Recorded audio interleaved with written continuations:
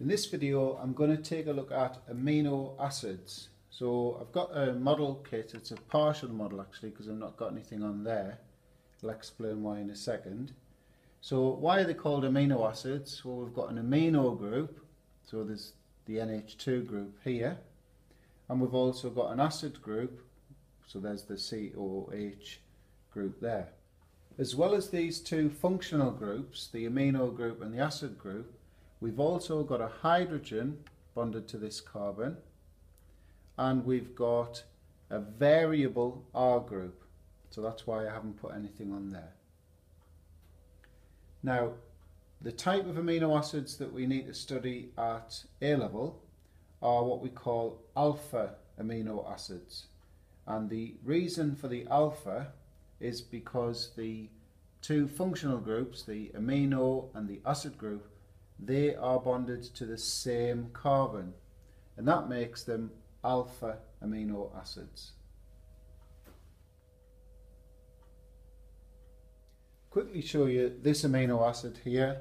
It's still an amino acid because we've got the amino group and we've got the carboxylic acid group, but you can see now that there are two carbons between the two functional groups. In other words, these aren't bonded to the same carbon. This would actually be called a beta amino acid because there are two carbons between the functional groups. So alpha amino acids are the ones we study where these two functional groups are bonded to the same carbon. And you can see there, I've written up in green the general formula of an alpha amino acid: RCH NH2 COOH. We'll just take a look at some simple amino acids. So obviously when the R group is an H, that's the simplest of all the amino acids, and that's known as glycine. When the R group's a CH3 group, we call it alanine. And the last one we'll look at is when the R group's a CH2OH group, we call it serine. Now, because amino acids contain an acid group and a base group, and acids are proton donors and bases are proton acceptors, this can actually react with itself, and what happens is the H plus ion on the COOH is donated, so that end of the molecule would become COO minus, and that H plus would be accepted by the lone pair on the nitrogen and form an NH3 plus group. So you can see there we've actually formed an ion, and its name is a German word. I'm going to do my best to pronounce it properly. Apologies if it's wrong, but I think it's pronounced something like this: zwitterion. I would normally say zwitterion, which is probably totally wrong, but there you go, zwitterion. But I'm not going to say that throughout the video, I'm afraid. A couple of important things to say about the zwitterion: it has no overall charge, so you can see we've got 1 plus on the left and 1 minus on the right. They obviously cancel each other out, so there's no overall charge on this ion. And also another important fact is that it forms at what's known as the isoelectric point, and that is a specific pH value. And because this R group is variable, then different amino acids have different isoelectric points. So the zwitterion forms at a specific pH corresponding to the R group. So what we're going to do now in the video is we're going to take a couple of different amino acids and we are going to look at the different forms that they would have at different pH values. So I've drawn up on the board there some information. Alanine, its isoelectric point, IEP for short, has a pH of 6.01. So we'll draw up the form that it would be in at that pH. So of course, because 6.01 is the isoelectric point, it forms its zwitterion, where the H plus from the carboxylic acid group has been donated across to the base group, the NH2 group. So let's imagine that we drop the pH slightly, so we go from 6.01 to 5.01. So these conditions are slightly more acidic they're at a lower pH, slightly more acidic conditions than the isoelectric point. So in other words, we are in acidic conditions. In other words, there are H plus ions present to react or interact with the zwitterion.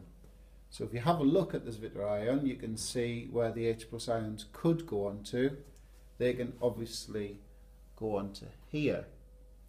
So at pH below the isoelectric point, we're in acidic conditions, and so we basically just, where can we put H plus ions, and in this case we can put them on the COO minus group.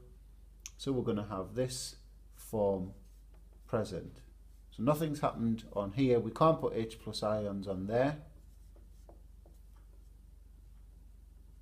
but we can put an H plus ion on here, and so we get that. Now let's change the pH the other way. So instead of being at 6.01, we're at 7.01. So we're now in basic conditions, or more basic conditions than at the isoelectric pH. So if we're in basic conditions, we're in conditions that will accept protons. Another way to think about it is, you could say you've got hydroxide ions in there. So what's going to happen if you've got this in basic conditions? Well, any H pluses that could be accepted will be accepted. So we're going to lose an H plus from this NH3 plus group. So that part of the zwitterion will change now, and we'll end up with, instead of H3N plus, we'll end up with H2N, and the rest stays the same.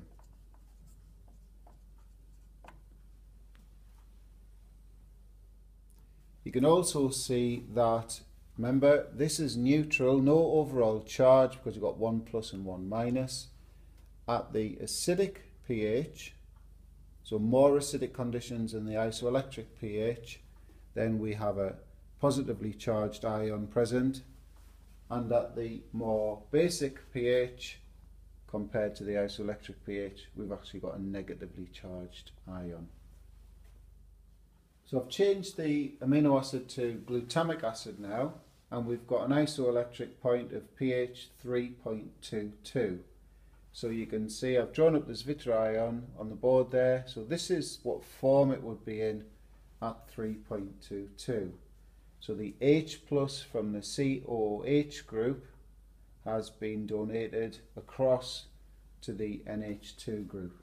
Now the point I want to make here is, you'll notice we've got an H plus here in the R group. That stays put. So when you're forming the zwitterion, just a general rule of thumb, you're only going to swap the H plus across from the alpha carbon, if you like. So don't do anything with that just yet. Reason, probably due to proximity, although I'm not exactly 100% sure. These are closer together than these are here, so that's probably why the transfer is across that way. So let's do exactly the same as before. We're going to drop the pH to a pH below the isoelectric point. So in other words, we are in acidic conditions, or more acidic conditions. So we've got H plus around, and then ask yourself, where could I put an H plus on the zwitterion? Where could it go? And it's obviously going to go here. So what we're going to get, this stays the same.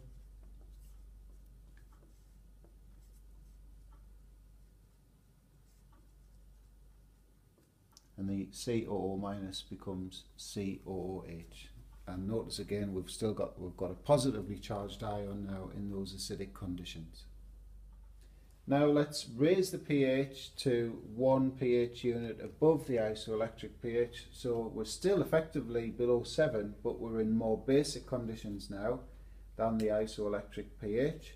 And so we're effectively we're in conditions that can accept protons from the zwitterion. So look carefully at the molecule. Now this is where you can either score 1 out of 2 marks in the exam or 2 out of 2 marks. So have a think, where could we take H pluses from? Well, we can actually take one from the NH3 plus group, so it becomes that. Can we take anything off here? Well, no, there's no H plus to take off, so that stays the same. And now we can factor in the R group. We've got CH2, CH2, COOH. Well, we could accept that H plus. Basic conditions will accept that H plus as well. So we get that. So we'll finish with this amino acid. We've got lysine here. Its isoelectric point is pH 9.59. So at this pH we'll have the zwitterion formed. And remember, we're only going to transfer the H plus from the alpha carbon, so the COH hydrogen will be donated to the NH2 group on that carbon. So we'll get the zwitterion looking like that. You'll notice also that the isoelectric pH is reasonably high, 9.59, and that's due to the fact that we've got this extra basic group in the amino acid. And if you remember back earlier on in the video, we had the amino acid with the extra COOH group in. Its isoelectric point was quite low. So I've drawn up the form that the amino acid will be in at the pH that's lower than the isoelectric pH. So again, I've just changed it by 1 pH unit. So just ask yourself, where can I put H pluses onto this? Well, obviously I can put one here, so you can see I've done that there, but we can also put an H plus onto this nitrogen here, and so we've got an H3 plus there as opposed to just an H2. So again, in the exam there'd be a couple of marks going there. If you just put it on here you'd get 1, but if you remember it can actually go on both of these parts, you'd get both of the marks. And finally, I've raised the pH to 10.59, so we're in basic conditions now compared to the isoelectric pH. So we can accept protons from this. Well, where can we accept protons from? Just here. So we've gone from NH3 plus to NH2. There was no proton to accept there, so that stays the same. And we can't accept a proton from NH2 group, so that stays the same as well.